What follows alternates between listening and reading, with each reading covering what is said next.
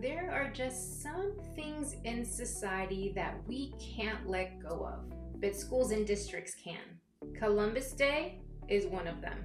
Let's chat about it.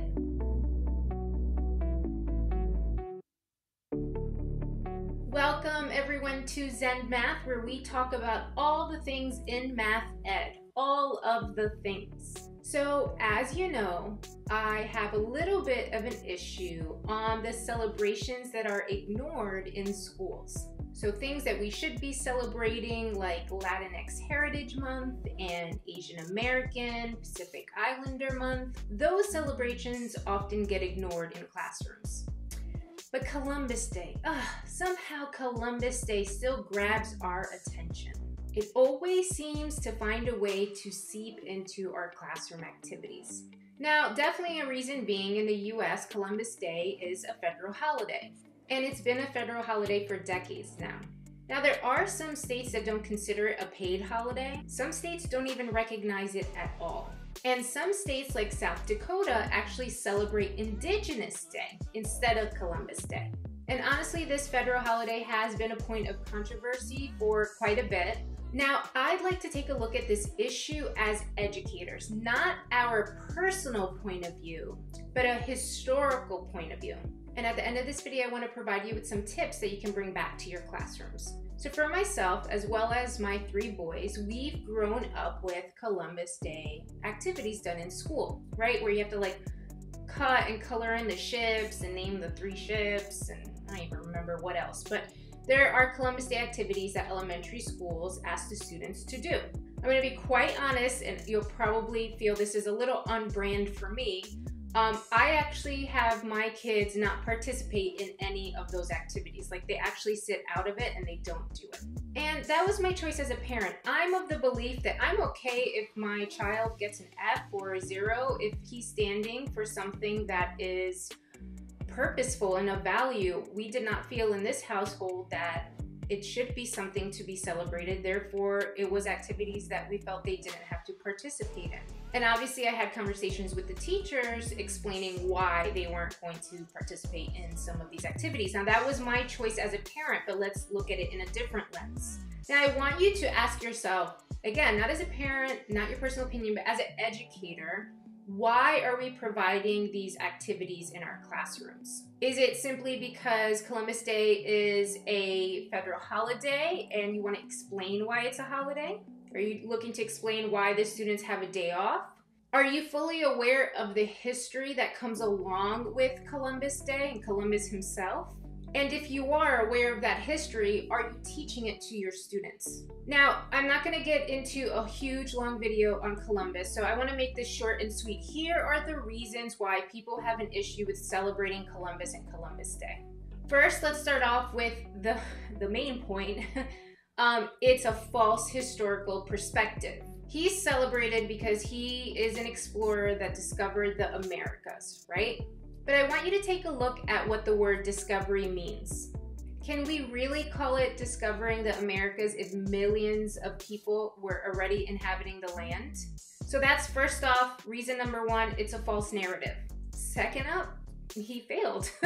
He was really looking for India, so technically he botched up his mission. All right, let's get serious and let's talk about our third reason, and that's all about consequences.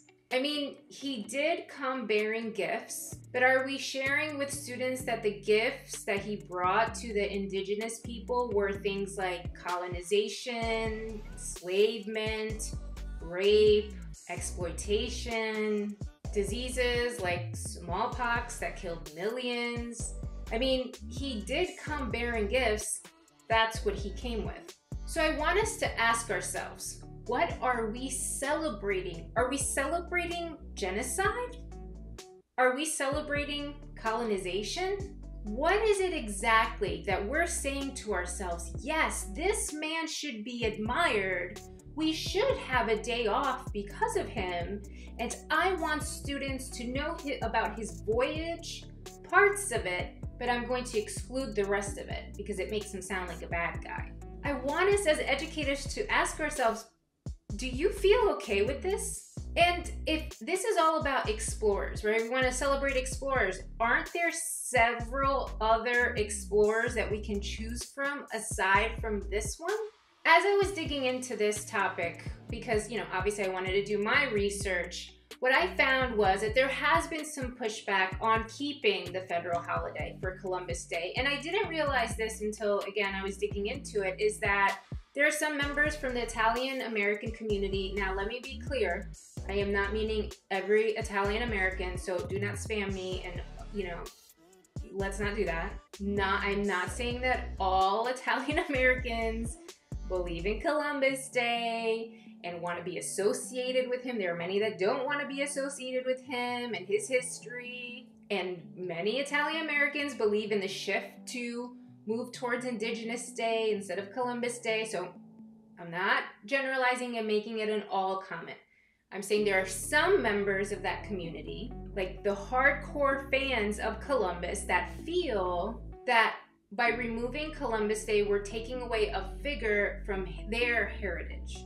And yes, we know that Italian Americans, just like many other marginalized groups, were discriminated against in this country. And yes, you should have a day to celebrate your culture and your heritage. I just don't know if it has to be with this guy. I mean, let's get real. I mean, Italians, you got the whole Renaissance period. You have so many artists and explorers. You have so many people to pick from that have made a significant impact in history that we can use to celebrate your culture and your heritage. So let's pick a different guy. We don't need to commemorate this one. We don't need to commemorate Columbus. The point of this is facts matter. And some of us are struggling to figure out what's wrong with this. Like these comments. And if these are the types of comments that people are making, teachers, parents, guardians, we're not doing something right. That means we need to shift. Let's start taking a look at what we could be celebrating. I want you to imagine being an Indigenous child, right? Student. And in school, you're hearing about and you're celebrating, you're doing activities on the person who set in motion the genocide to your people. Imagine. Educators, this makes no sense. Rather than celebrating the conqueror, celebrate the people. Celebrate the beauty and culture of Indigenous people. Give them that respect. And as I always say, respect is a 24/7 job, right? In all communities and for all groups. But give this particular group, give them this day. Take a stand in not allowing or not memorializing this man as a hero that's caused so much pain to the people that were originally on this land. I mean, this was their freaking land and we're celebrating the colonizer. All right, so as always, I want to relate it back to you. Educators, I want you to think about everything we just chatted about, but I also want you to think about what you can do in your school or your classroom. First up, you have your right as a citizen, as a member of the community, to advocate for Indigenous People Day. But that has to do with legislation, right? So as we're waiting for legislation to shift, right? We still have to do things in our schools, in our classrooms. So first up, change the curriculum. Truth matters, facts matter. Stop teaching things that you're not truly aware of. If the only thing you know about Columbus is those 3 little ships that you're having your students cut out and whatever with the activity, stop. Look into the history of what you are teaching. Second up, activities. If you're going to have activities, let's say you're just going to go through with it, you're going to have Columbus Day activities. You're going to have to talk about the whole truth, not a whitewashed curriculum. You're going to have to tell them the real deal. And definitely for upper elementary, middle school, high school, those conversations and discussions are important to have with older students. That is a part of history that they need to and should be aware of. I'm not recommending talking to a kindergartner about genocide. Number 3, provide students an opportunity to appreciate culture. So you may have to do some digging for this, for looking for activities, but let me tell you, If you just spent all this time on Teachers Pay Teacher hunting down activities for Columbus Day, you can spend that same amount of time hunting down some activities celebrating Indigenous culture. All right, fourth one, I think this one is the most important. It doesn't have to be nationwide for you to affect change in your school or your district. Talk to the leaders. Have a discussion around this. Sure, okay, maybe your state still celebrates Columbus Day as its, holiday and you have the day off. But in your building, in your school, you can make an active decision as a community to not have celebrations around this man, but to instead have celebrations around Indigenous people. So what that the state or the federal government calls it something else, call it whatever you want. And make that a point to share out with families, to share out with students. You can make change here. Honestly, we have to. We cannot wait for these larger systems to catch up to us. Let's start off where we are. Change the activities in your classrooms, change your curriculum so it's not whitewashed and it actually gives an accurate portrayal of what happened. So change your activities, change your curriculum, change how you celebrate it in your building, in your district. The gist is change, right? And understand the reason for this change. There are many people in history that did crappy things, all right? But we're not celebrating them all as a national holiday. We're not having our little 5-year-olds color pictures. We're not having our 5th graders memorize little lines and rhymes to remember dates on when he sailed the ocean blue. That is not what's happening with other people that did crappy things in history. Instead, we talk about that history, we have a conversation about it, we learn from it, we move forward.